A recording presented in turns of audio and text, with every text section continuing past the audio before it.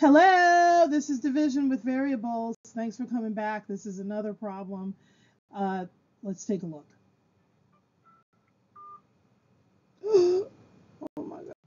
Here's the equation on top. On top we have on the numerator a plus 2 plus 2a.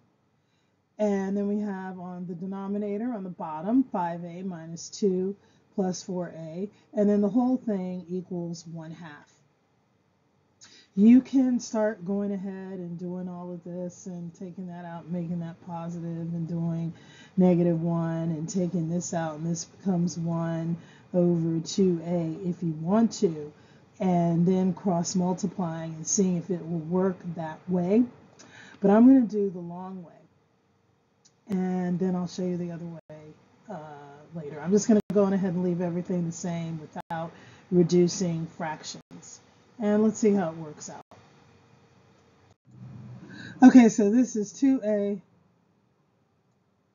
plus 4 because you're multiplying everything times 2. You are cross multiplying. And then this becomes 4a. Don't forget to do the other side. This is a 1. You can save yourself some time because you know 5a times 1 is going to be 5a. Anything times 1 is going to be this. So a stitch in time saves 9. Go right ahead. And once you finish that, just go on ahead and write it over here. Save yourself some time. These two are like terms. That's on our next page. Find common like numbers and like variables. Add them together. This is 2a plus 4a is going to give you 6a. And you have 4 as a constant by itself.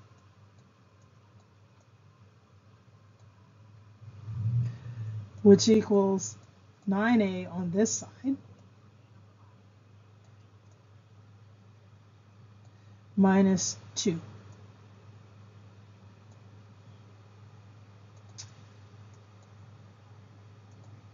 Oops, let me go here. So the only way to combine the variables from here on out is if we take something to the other side or one to the other. And it doesn't matter which side. But I'm going to start taking the constants out first. And what are the constants? The constants are the numbers that say by themselves. Wow, that's a geometric O. Sorry about that. But anyway, you guys know what a constant is. Okay.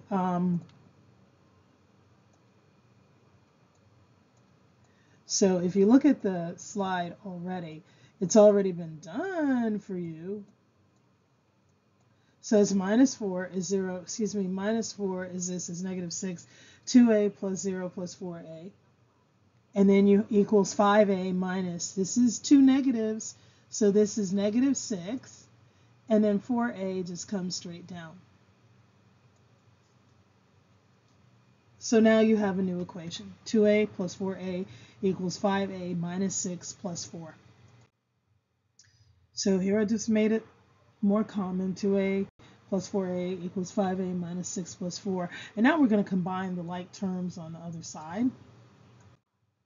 And when you do that, you have 6a, and you have a coefficient with a variable here. It's a coefficient because it's in front of a variable. It's not a constant because it's not standing alone. This is your constant over here, -6. You don't have to do anything right now. You need to combine your like terms, and somehow you need to either take -9 over here or take -6 over here. Okay? And I took -9 over here. You can take -6 over first, but then you got to drag -6 over here. Save yourself some time. -9. Even though it's a lesser number on the number scale, it is still a negative. So negatives take place. So your number becomes -3a minus 6. And already you know that this number has to be positive because a negative times a positive equals a negative. But we went ahead and did the math here. -3 over -3 is a equals 2. It becomes positive because these two negatives cancel out. They become positive. So your answer is a equals 2. So we're going to look at this equation in an easier way. There is a way to just go ahead and factor out the a and this, but then that's going to make you work to factor it out again. You could factor out the a from here, excuse me, and then you'd have 2 plus 2, and then you'd have to factor it back in. That gets long-winded. So let's go on ahead and do the easy way. Let's go on ahead and combine like terms. This is a plus sign, so that's why you're adding. This is actually 1a, in case you forgot. So 1a plus 2a is going to be 3a. That's what I wrote here. 3a, and then the 2 stays the same. Just drop and bring it down. What's going on here?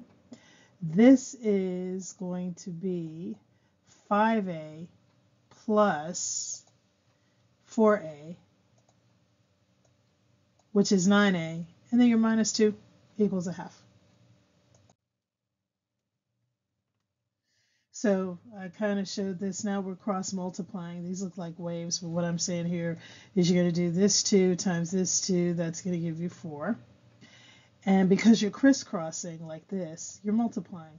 See how it's a multiplication symbol? So you're multiplying. So it's 2 times 2 is 4. This is 2 times 3a, so it's 6a. This is 1 times 9a, 1 times negative 2. You're going to leave that the same. And so you have 6a plus 4 equals 9a minus 2. And then just like you did before, subtract negative 4 on both sides. That crosses out. You get a 0 here.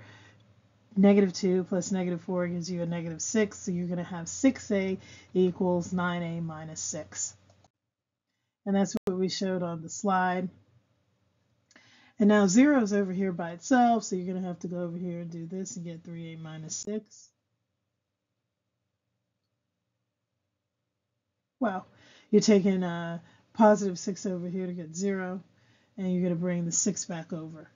So you had a 6 on, you had it as negative at one time, and then you took it over as positive, and so this is what you're going to do here.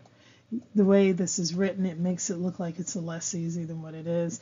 You already know 3 times 2 is 6, but let's go on ahead and show it on the next slide.